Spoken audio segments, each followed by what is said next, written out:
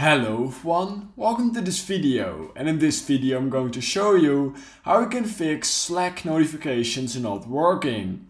So if your notifications are not working on the Slack web browser basically, or on the app, then here's how you can fix that. So the first thing what you want to do is head over to the top right corner of your screen at your profile picture, and you want to make sure that past notifications is actually disabled.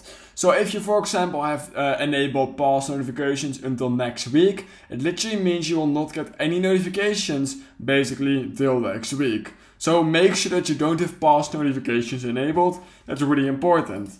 Now, if it's still not working, then you might just need to enable notifications altogether. So in order to do that, what you can do is click on profile just like I did.